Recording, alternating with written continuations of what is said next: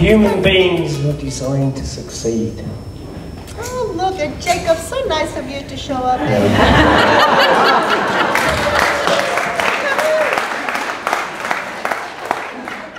I knew if I vamped long enough. Hold on, he's been in the Benidorm room. Right on time. Right on time. Perfect, perfect. Thank you, thank you. We're the How to make an entrance. That's how you succeed. Sorry.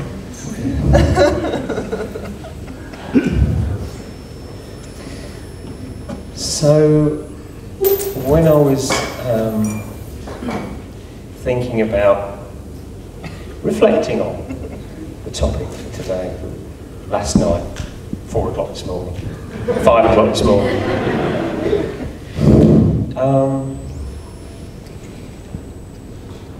I was reminded of a story that one of my teachers, Michael Neal, talked about. And before I talk about that, I just have to say, my name's Steph, and I am a recovering control freak. So the story that Michael talked about was about a young trainee pilot who was on his first solo flight after finishing his hours. He'd done lots of hours, lots of training in this training plane, and he was halfway through this flight and he was in touch with the control tower, and all of a sudden things began to go wrong. He started losing altitude, he started going right and left, and he began to get really anxious, really scared. So what he did was he held tightly to the control column, and he was pulling it as hard as he could to try and get out of this, what began to be a spin downwards. And nothing was happening, and he was pulling it left and right to try and correct it. It just wasn't working. So he shouted to the control tower. He said, "Mayday, mayday! I'm out of control. I can't pull out of this spin. This is an emergency." And the control tower, the guy behind the control tower, very calmly said, "Take your hands off the controls. There's a gyroscope designed to correct the plane. Take your hands off the controls." And "You don't understand. This is a matter of life and death. I really need help. What do I do?" So the air control guy said, "This is a matter of life and death. This is an emergency. Take your hands off the control." So he eventually got the message, took his hands off the control, and the plane did what it knew to do. It corrected itself, it started to climb, and the danger was past, and the pilot learned a lesson.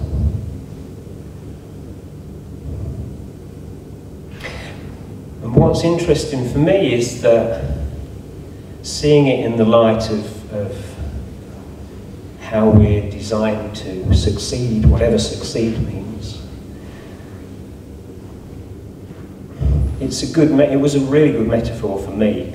I'm not very good at talking about metaphors, but this was one that really struck me, was that, you know, when we take our hands off the controls, when we think that we are in control of our life, as I did, I used to try to control life so tightly. I used to try and maintain this construct that I had of how I thought my life should be and who I should be, who I thought I was.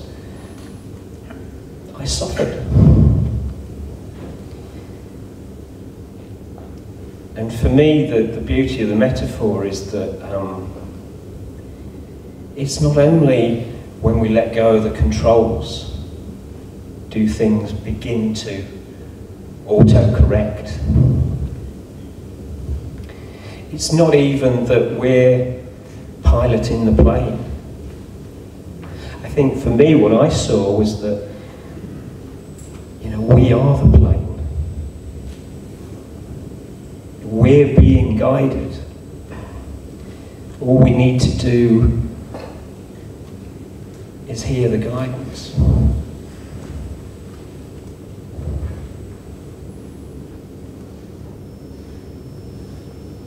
So one of my, excuse me, one of my biggest teachers is my son. When Sam was 5, he was at primary school in the UK, and he was a really happy boy, and he loved to draw, and he used to love drawing on his school books, and the teachers didn't like him drawing on his school books because he was supposed to be doing the work, you know, so he used to love doodling and stuff. And then it became apparent to them that something was wrong, you know, he was drawing all the time. He wasn't doing any work, he wasn't focused on achieving whatever it was he was supposed to achieve at the age of 5 or 6. So they diagnosed him as being on the Asperger's scale, on the autism scale, the Asperger's end.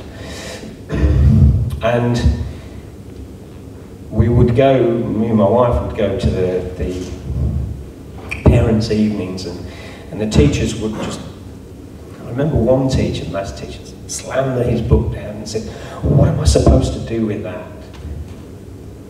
And so very soon we became very worried. The school recommended that we take him to a special school. They said that looking at his work and the way he was in class, he needed special schooling, and he would never be academic. So we looked around some schools. We were very, very worried. We didn't see anything we liked in any of the schools, so we kind of ignored. We ignored the request, and Sam carried on at primary school, carried on drawing and annoying teachers. And he eventually, you know, they didn't even put him in for his what we call the 11+ exam, where they teach, you know, where you get streamed into the next school. So he then went to his secondary school, and we were still very concerned, really worried. And he was recognised by the headmaster, who was a really lovely guy, and he recognised Sam's creative talent. So he nurtured that, and he got the teachers to nurture that, and Sam carried on drawing, but something amazing happened. He then began to relax into the more academic work. It wasn't great, but at least he was engaged with it, which he wasn't before. And then throughout his secondary school, Sam became more focused on his creative work, and he would lock himself away in his bedroom, wouldn't come down for meals, you know. Again, me and his mum and the whole family, we were really worried, and we would spend a long time trying to convince him that he should be out playing football, or he should be out making friends, he should be doing everything that we thought he should do in order to be a successful human being. And then he has a very sweet way about him, Sam. You know, when we asked him to do things, he would be really respectful, and he would be really cute, and he would totally ignore us.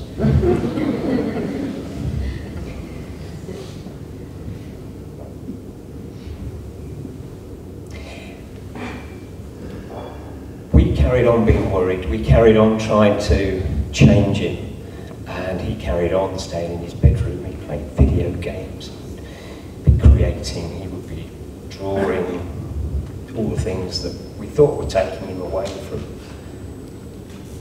what we thought we wanted for him. By the time he came to leave secondary school, we had teachers, we had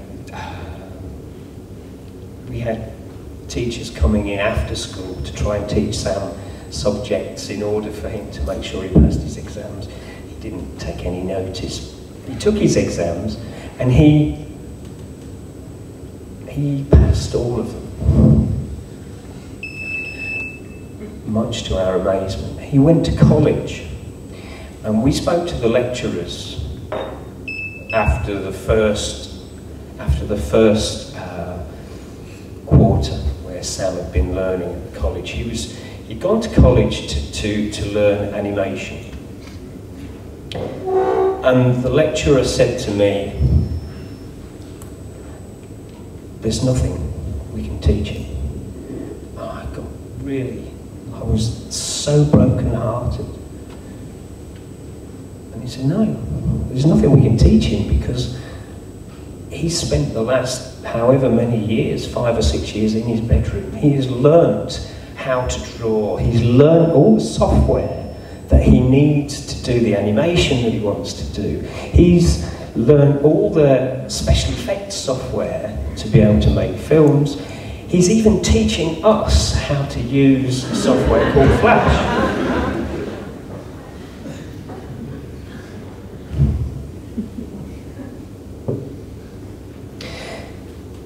So Sam left college with, he passed everything with the highest marks it was possible to pass. He's 19 now and he's at university. And we were really worried about him being interviewed at university because Sam has, he calls it social anxiety. He has trouble speaking to people and making himself understood. So again, we tried to coach him in what to say, how to be understood. So he went to he went to 3 universities, and all he did was he just showed them what he'd been doing. He talked about that, and he was offered 3 places. He's been there for 2 years now, and his lecturers are they're just blown away by his ability to express himself in film, in drawing. And it struck me that all the time Sam was listening to his guidance, all the time he was the plane and he was being piloted. We were the ones that were trying to grab hold of the controls. We are the ones that had this idea of what he should be and what he should do and how his life should be. We were the ones trying to grab the controls away from him. But in his sweet way, he could completely have the ability to not pay attention to the noise that we were, to the expectations and the shoulds that we were presenting for him. And he listened to the signal. He listened to his own GPS, his own guidance system.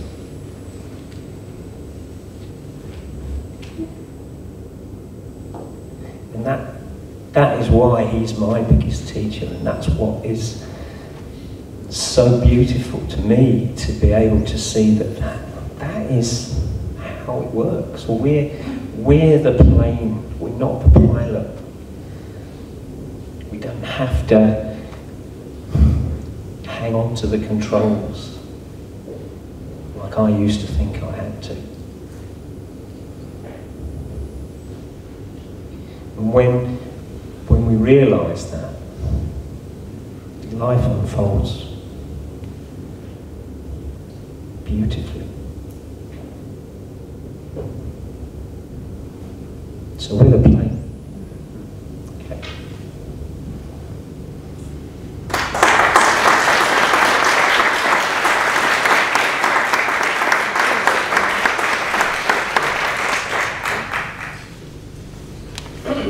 Well, we were having a discussion over breakfast soon. Yeah, no, we were not. But we were discussing the title of this particular panel. Would you read it for us? Sorry, not my notes. Okay. Human beings are designed to succeed. Yes. So we were debating, yes, like, is that true? Like, I think Jacob said, well, success is kind of a charged word, right? Like, we all have ideas of what that means. And last year there was a question in one of the groups from somebody, they were asking one of the presenters what to do to grow their business and the principles. And the person said, you know, there are very, very talented actors that still have to wait tables. And it really impacted me, and the reason why it impacted me is because it was fresh, it felt very genuine, very open, but also I think all of us get this idea of what success means, right? Like, if I'm really successful, then what is it going to look like? If my marriage is successful, what is that going to look like? If my business is successful, what would that look like? So I think we all agree. I don't know if you agree, Sue. Give us a I don't thing. know yet. I'm not committing to anything. That we're just not too sure that every single human being is going to make lots of money, right? And have a mansion in the Mediterranean and all of that. So we just want to put that out. We're just not too sure about that. We're open to it. We're just not too sure about it. But when you were talking, what really resonated in me is that whether we have the mansion in the Mediterranean or not, all of us have this wonderful ability and capacity to feel contentment and peace of mind. So that's what we're calling success at the moment.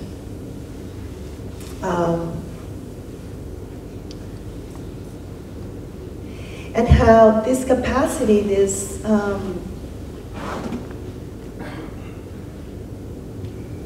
particular form of mind, which we feel as deep peace sometimes and relief, is the very ingredient of who we are.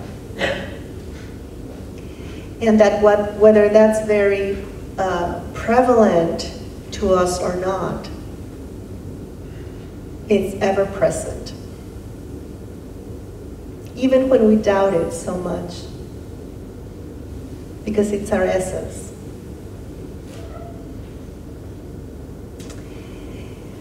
And there are circumstances and there are situations that most people would say it would be impossible for you to feel peace of mind under these circumstances. And yet we know, because of the stories that we've heard, that it is possible in any circumstance to have a sense of well-being and hope. So, are we all designed to experience peace of mind and hope and tranquility and love in spite of the circumstances? Yes.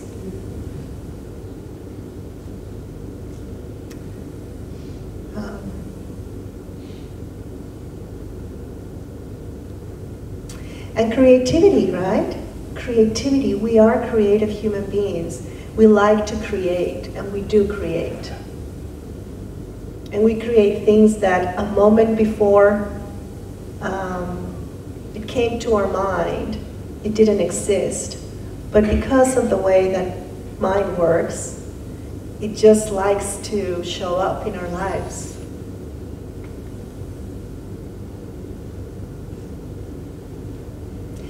And when we know that, it makes life just a little bit more gentle, a little bit more easy, a little bit more hopeful.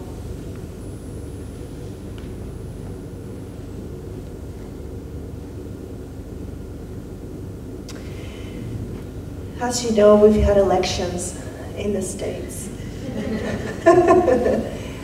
And this was very close to my heart because my lovely husband and I voted for different people.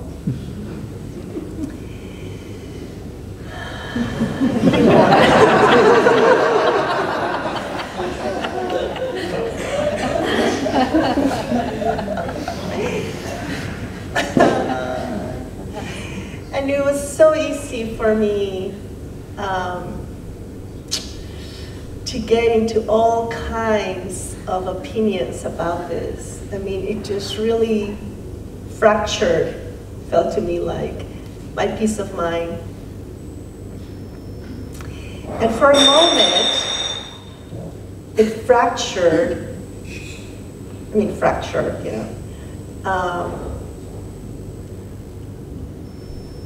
How I saw not only my husband, but you know, the world. It was just so easy, I have to tell you, it was just so easy to not feel peace of mind and to not feel kind and to not feel loving towards this human being that I'm married to. And I asked, really? How could you possibly do this to us, right? To the world? Seriously, it was just very intense for me. And then I was talking to some friends, and they're much worse than I am in that moment, and I just thought it was going to take a while for me to shed that feeling. And it surprised me, you know. My lovely husband and I were together, and in spite of his decision, because of the way that mine works, in the middle of my frustration, anger, blah, blah, blah, blah, blah, there was this gleam of hope and of realizing that even in a situation that I thought was just so impossible, because of the way that we're designed, we can have a sense of connection to another human being, even if they do something as despicable as this.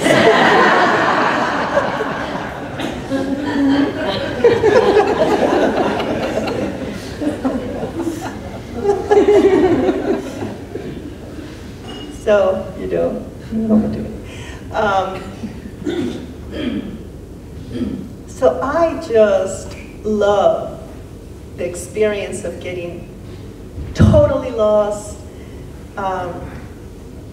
losing my bearings, becoming judgmental, you know, all of those things. And then being convinced that I'm right? Being convinced that this is something that is going to take a long time, we might not fix this. And then, because of the way it works, it shows up.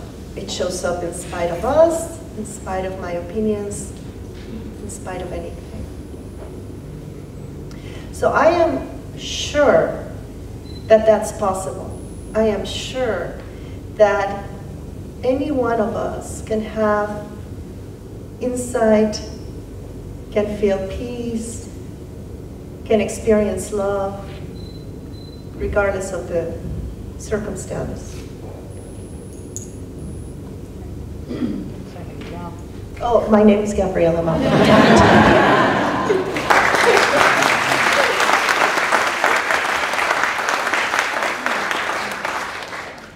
I'm going to break all the rules, Go ahead. because I've got notes.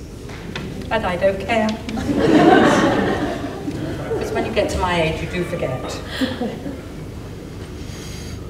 So I looked at the title. Actually, I didn't type. Before I did that, I sort of glanced through this paper, and I thought, oh, good, I'm speaking, you know, once a day. That's kind of cool. That's okay. And then I thought, wow, look at that, I'm on a panel. So what I'm going to do is actually, I should have told you before, but you're on a journey with me in my head. Now, years ago I went to Disney, so I can't promise the same experience, I'm sorry. I will spit if you want me to, so you can feel the water. And I'll come round and move the chairs if you want, so that you'll feel all of that. So I'm sorry, it's not quite 3 or 70 or whatever they call it. But this is what went on in my head. So I thought, wow, I found fame. Remember that? There was a long conversation with Gabriela one time, in fact several times, about me wanting to be famous. So I thought, this is it. I've made it. And not only that, but I'm going to be on stage with Gabriela. Wow. And Steph. Oh my goodness, I've never even met him, but I've heard all about him. And Jacob, who I love anyway. Whatever. Late or not, you know. So that's what went through my head, and I haven't even really looked at the title. So when I looked at it and I saw what it said, which I can't remember anyway, but something about succeeding. And I thought, oh my gosh, succeeding? What does that mean? And please note, they had a meeting without me. They left me out. And I started to think, before I knew about that, I started to think about, what on earth is succeeding? I'm not famous. I've never been famous.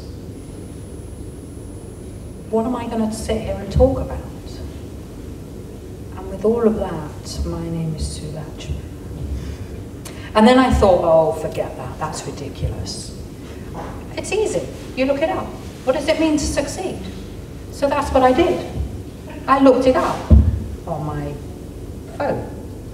And it said, to succeed is when you achieve something that you've been aiming for. It's if a plan or a piece of work succeeds, it is the results that you wanted. So I thought, well, that's kind of cool, because I sort of wanted to be famous, so if this is it, then I've made it, you know.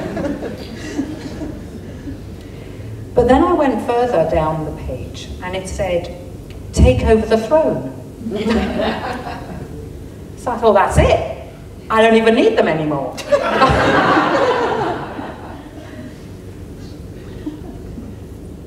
And it reminded me of Trump. Because he seems to get in everywhere, doesn't he? And he really did trump everything, didn't he? He really came out on top. And I even put on my success clothes for you. Because I thought, I looked in the wardrobe and I thought, what can I wear that gives off this air of being successful? Succeeding, you know. I even put on a special perfume. It's called The One. I didn't make it up, it's true. It smells good. Oh, it smells good as well, see? It was successful. But then it said something about management and business skills, and that you need all of those to succeed. And I suddenly realized, wow, that's it. For me. What I heard and what I'd seen, which sounds weird, I know, was that there's something inside of you. And my husband said it so nicely this morning. I asked him this morning, actually, just to digress slightly. The same subject, it's okay. And I asked him this morning, what does it mean to succeed? And he started to tell me about animals. And I started to think, okay, it's a bit early. Maybe I shouldn't have asked him. He's got a bit of a cold, so maybe it's gone to his head. And I thought, what have I got to do with an animal? Maybe that's how he sees me first thing in the morning. It's possible.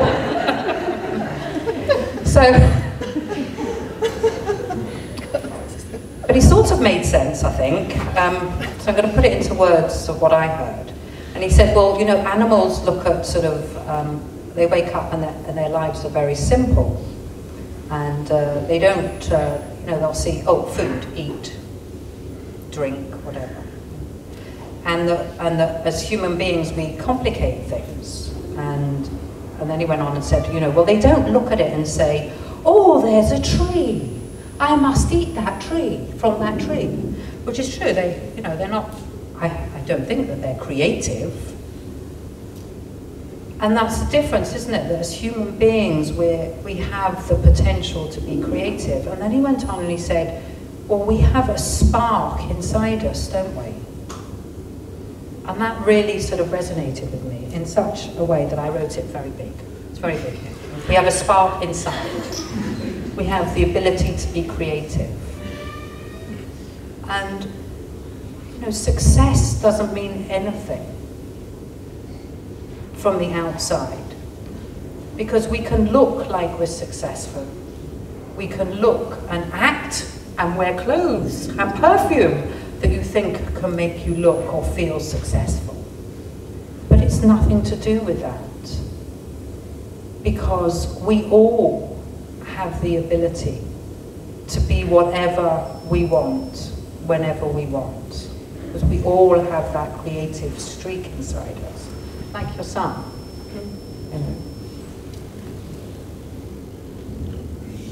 And I think that potential that we have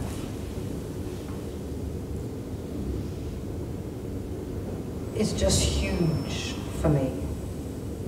So, my name is Sue Latchman. And the beauty is that I can be whoever I want at any given moment. I think I've said enough.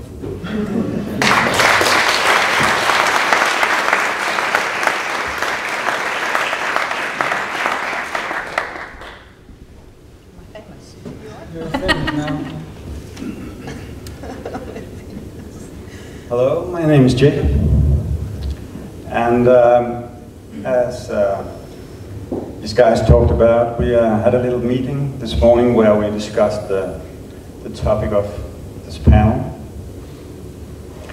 And success is a quite loaded word, I'd say, and to claim that we as human beings are designed to success, well, it requires a definition. Because it's obvious that we all got our own ways to go, right? And some feel comfortable running a huge business, some feel comfortable being home, raising a family, etc., etc.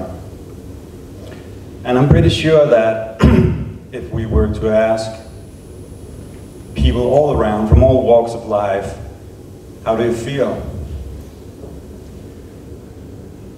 Not how you're doing, but how you feel about your life. I'm pretty sure they would answer that question independently of how they're actually doing in life. So even though I may have built a huge company, earned millions of dollars, etc., etc., if you were to ask me right now, hey, how are you doing? I would actually feel how I'm doing. Or how are you, sorry. I would say, well, I'm okay. I'm kind of miserable. Oh, I'm doing great. But I would not answer the question depending on my circumstances in that moment. I would actually answer it depending on how I felt. Yeah? You might ask me again tonight. You might ask me again tomorrow. and you might get different answers. So, I'm pretty sure that all of us,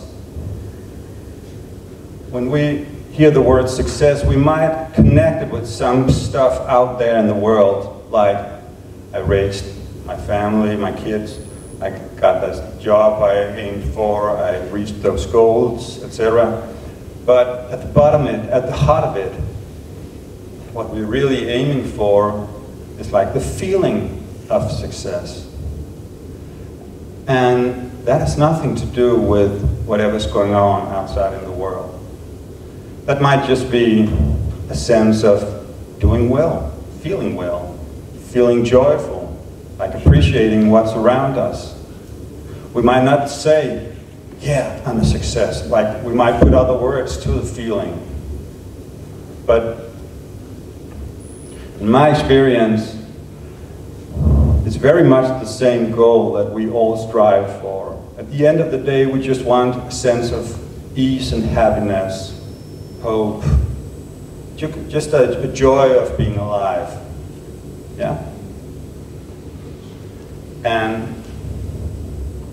what I've seen consistently in working with clients and in my own life and people around me is that what would you call, that goal is achievable for everyone.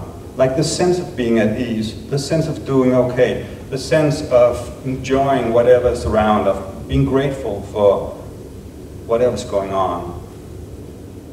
That is something that we'll feel from in here. And that is actually just a basic asset, you could say, of being a human being. Really. And what may come across, like what we're able to do innocently is, of course, to obscure that fact. So we got the ability to like think too much about it, think our way out of our own well-being. Yeah. So when people come to us, like we might work with people, it might just be a good friend, family, kids, whatever, and we can feel they're not okay, they're not in a good place. They feel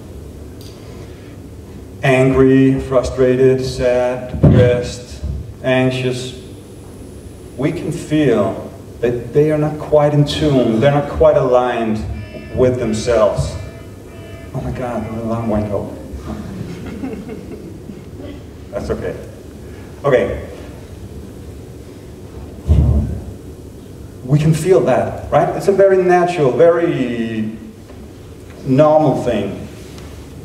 If our kids approach us and we can feel they're not quite in tune, oh, they might scream or shout, call us names, just be sad, be very quiet, and we can just feel they're kind of out of tune. We might work with clients where they say, oh, I'm a screw up, my life is a mess, I screwed up everything, I'm no good, I'll never amount to anything. And we just know that that very moment, the real heart of the matter is, they're just lost up here. Yeah, and it doesn't feel good, but luckily it's just up here. Because if we were to clean up their whole life, we might never get through. But we know that when they find their way here, when they get back online, back in alignment with themselves, things will lighten up. And that mechanism is like a built-in system, just like Steph talked about, the guy who would let go of the controls in the airplane, and the airplane would automatically autocorrect itself. We have that same mechanism inside, which is a good thing, because if we try to manage all our own emotions and thoughts and stuff, it's never-ending work, never-ending work. And especially if we feel kind of low and life looks pretty grim, not much hope on the horizon, if we from that that low state of mind, try to fix our own lives, our own emotions, try to work through all of our stuff. Well, good luck. That's a never-ending story. So the inbuilt mechanism will help us out as long as we just let go of the controls. And in that sense, I agree very much with the subject of this title today, that we humans have an inbuilt mechanism designed for success. Not in any, I don't know whether we are built for success in the world out there, but in here, we are built not to suffer. So to succeed in not feeling miserable might sound like a small feat, but that's actually a pretty awesome first step, yeah? Because if we feel miserable in here, the rest out there doesn't matter. You could own the world, but if you feel everything is horrible in here, you wouldn't care about it. So that little first all-important step to feel good in here, that's taken care of. And of course we might get confused, and we got the power to mess it all up and think ourselves into a hellhole, into misery and despair. But there's hope there. So that's why we gathered here, to look in another direction. And I've seen that consistently, and I'm guessing you have too, and a lot of you work with clients as well, and you've seen the promise in this, and the hope, and the ease of looking in this direction, and seeing, okay, if we just start with the first step, not to be miserable, that's a pretty good start. Yeah? Yeah. So,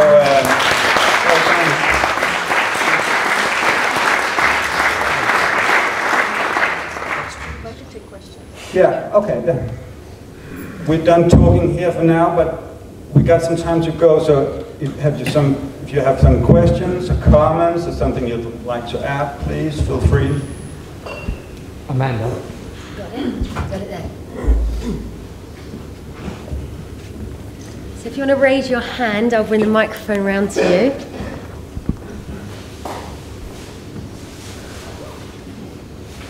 Not all at once.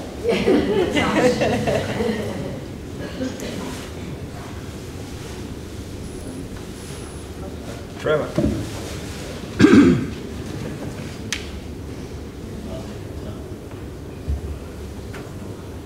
I think actually getting the definition of what is success.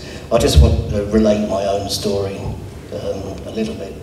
When I was a young lad and still at school, we used to in those days have career officers who would actually come around and talk about what you're going to do for the rest of your life, and try and they asked me, what do you want to do? Nothing. I had no interest in any particular thing. And then I thought, even at that young age, I thought about success and what it may be. And to me, I'd learned that I didn't like pain, but I enjoyed pleasure. And to me, that was quite simple, but I thought, well, that'll do for me. And I set about my life having as much pleasure as I could, without being too selfish, and trying to avoid pain as much as I could. Which may sound like a strange plan or a simple plan, but it's worked beautifully. When I look back on my life now, oh, I've laughed, I felt so good the majority of the time. I've had pain as well, and different things. So to me, looking at it, that would be success to me, because that was my plan, that was my goal, to feel good inside as much as I could, and to avoid pain as much as I could. And I've managed to achieve that to a pretty good rate, so I think I've been successful. Sorry, another thought came to me which I'll have to tell you, which is sometimes you need to succeed. And thinking about Sue's husband talking about the animals this morning, and for those of you who were in the breakout session yesterday. I just wanted to mention something about Rudy. Not the Rudy Kennard we all know here, but the other Rudy, which is Maureen's parrot. Okay. And it struck me while you were all talking, is that if Rudy woke up one day with a very sore beak, then he would have to succeed that day. You know, I'm sorry, that's just what it struck me. I just wanted to mention that.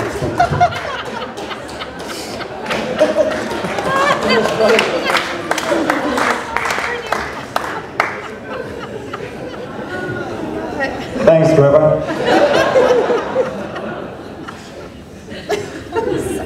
And what was the question?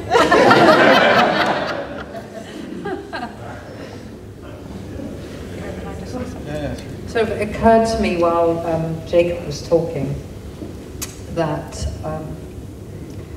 really I discovered something quite a few years ago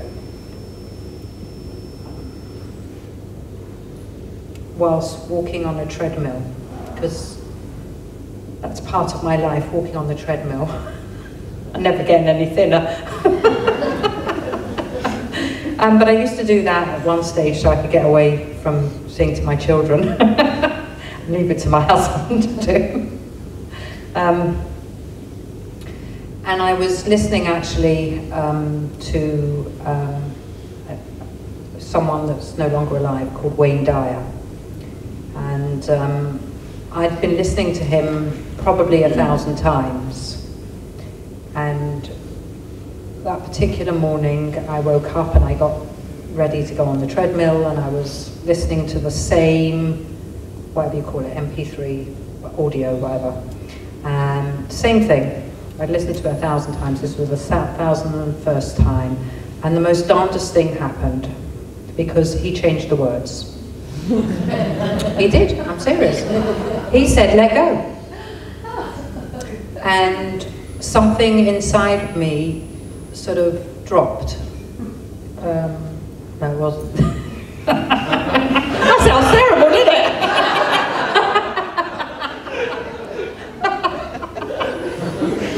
Anyway, swiftly moving on.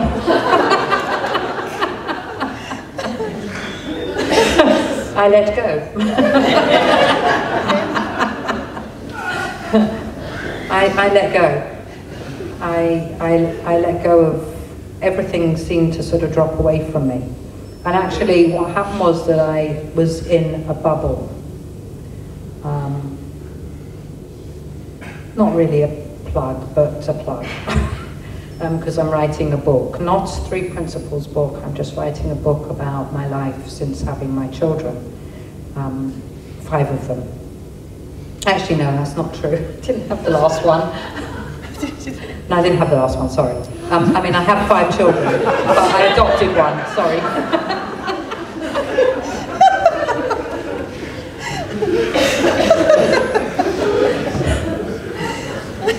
And I write about being in a bubble and being in this bubble, and I had that once before with one of my children when I went into a bubble. That's another story. I don't want to talk about it now. I'll talk about it if you want, but I don't. If it's going to make me famous, I'll definitely do it. And I've got a hat. I'll put a hat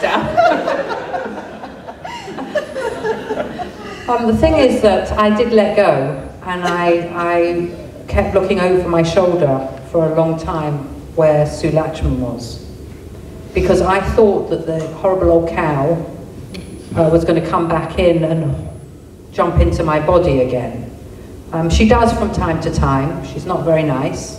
Sorry, Frank. Publicly, I'm saying sorry. It's very nice of me. I've never said sorry publicly before. But at that moment, I had absolutely everything I needed. And I have, at this moment, everything I need. And for me, at this very moment, I guess if you want to put a label to it or a word to it, that is success, succeeding, I don't know if there is a word to put to it. But I ask you to reflect for a second and think, you know, do you have everything you need in this moment? And I know you do, because we all do. But very often we get caught up in the minutiae of life and what we think is expected of us from other people, or goals and expectations that we put on ourselves from outside, like you, Steph, with yourself. And honestly, we actually have 2 children with Down syndrome, so we, you know, also had a lot of expectations, and then lowered them, and then thought, well, maybe we should look higher. So, you know, I hear that. But you know, when all of that is gone, we have everything we need. That surely is success. I don't know.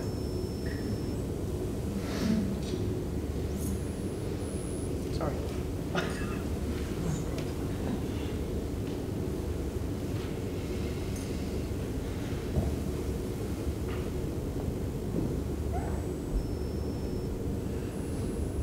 Shall I ping the bubble?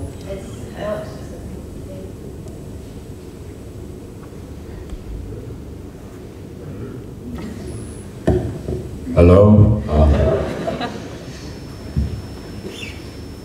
Just echoing what you guys have been saying, really, and what I've been seeing more and more over the last few years about what is success. I know for myself, there used to, when I was young, there's all these, like, again, usually it was external, it was linked to external circumstances, but I'm seeing more and more if people are just, the word peace comes to mind to me quite a lot, you know. There's that term on gravestones, rest in peace. Whereas I'm seeing more and more it's possible to rest in peace while you're alive. We just forget constantly by getting caught up in our thinking minds that we can't be at peace until there's this is in place within our lives. Whether it's a relationship, whether it's money, whether it's the car, whether it's there's infinite things we can let go of our peace for, because we think, well, we can't pick it back up until we've got that.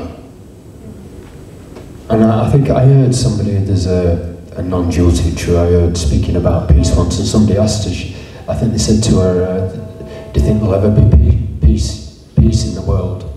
And her reply was, peace is already here, we just don't allow it. And that just came to mind a lot when you guys were speaking. Thank you.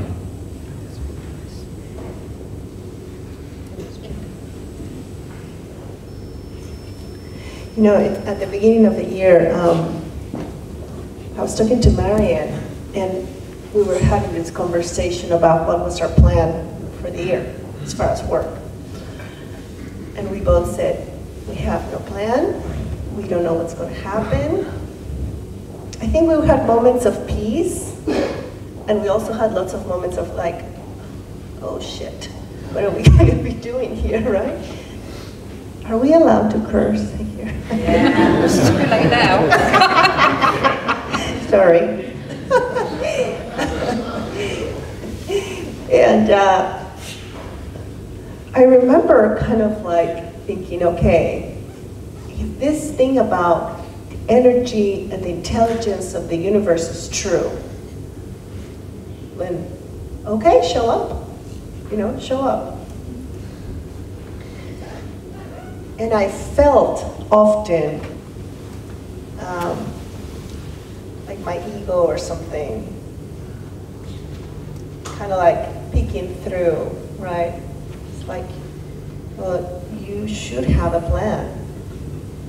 Like Dawn has classes everywhere, and you know, Mark has classes, and Jack has classes. And then I would get on Facebook. It's like, oh my God, this is going on, this is going on. And I remember I was like, every time after I checked Facebook, I would feel a lot more insecure. Which is a phenomenon, you know. It happens in the world. And I remember getting distracted with what everybody else was doing. You know, there are these wonderful classes and retreats and, you know, trips to the moon. They're teaching principle while they're going to the moon. And I was really frightened. I was really like, whoa, whoa.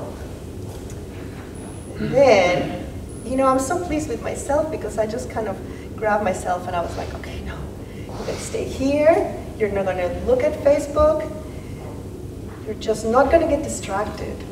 And then the little, you know, the other little thing was like, you really need to start planning and the whole thing. And it was kind of like moments of a lot of peace and a lot of trust and moments of a lot of insecurity and having this impulse to take control, right?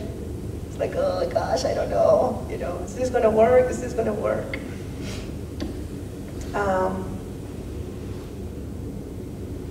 And so the year happened, and it just turned out so beautifully. It just turned out so beautifully. And sometimes, even if it doesn't turn out beautifully, I have these moments where I feel like there is this intelligence right underneath. It's not so obvious to us, but it's always at work. And it has this beautiful plan. I mean, I don't know if it's a plan or not, but it's working. It's working. It's kind of like working. Sometimes I can't see it. You know, there are some times where I'm like, oh, I don't know how this is going to turn out. And it always surprises me. It just always surprises me.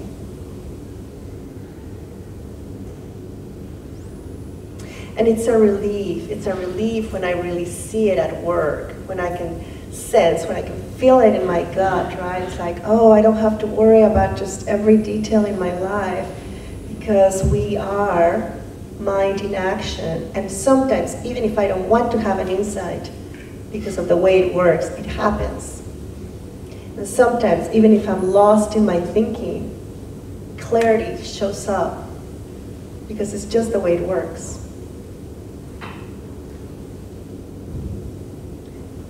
There doesn't need to be a condition in my state of mind for things to work. I don't have to know the principles for mind to work.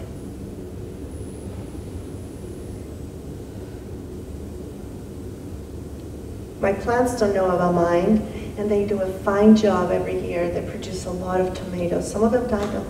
But without a formal knowing, because it is really true, our true essence, it just shows up. And I think that's so hard for us to see sometimes because we're so accustomed to the doing, to the planning. You know, I have to let go of this thinking for an insight to happen, and that is not true. Because we're talking about the intelligence of all, and that's what we are. And that's so, you know, that's so that I don't even have to come down for it to be alive. So I just love those moments where, you know, I see that. So what if it's really true? That the very essence of who we are has this amazing wisdom and an amazing creativity, and that we really don't have to worry about anything in our lives. What if that's true?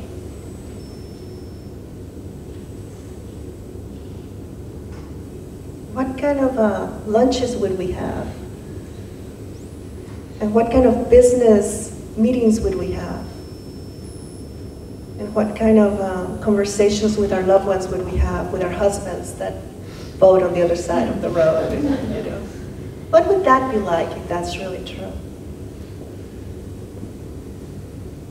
what if you don't have to be famous to be well?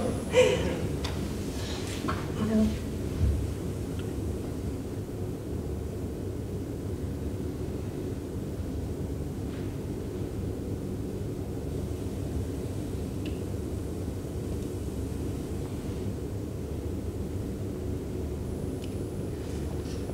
Hi there, just a quick anecdote about success and the cultural sort of loaded aspect of it.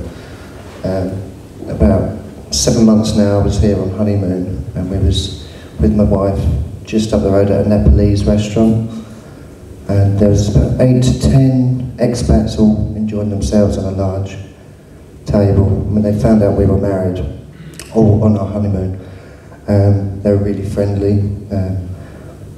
Paid for this guy come in with some roses, and they bought 3 of them for us. And we'd come in after them, and when they were on their way out, the guy at the end, big chap, leaned down and said, "Take a tip from a businessman, keep buying and selling houses all your life until you can retire," and then walked out.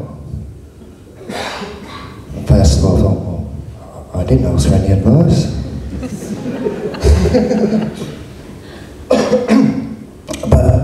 And I didn't get the chance to give him any advice either. I just thought in my head at that moment, well, I'm nearly half your age and I'm already where you've, what took you all your life to get to.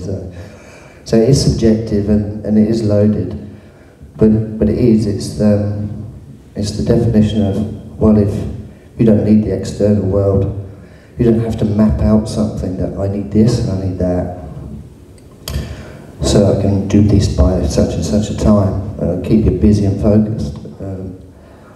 But it's not for everyone, you know. So it's similar to that abundance. That's the interpretation of abundance. That when you feel well, it's a sense of accomplishment, contentment, like you say, and you don't need anything from the outside world to express that. So yeah, no, I just wanted to share that little story.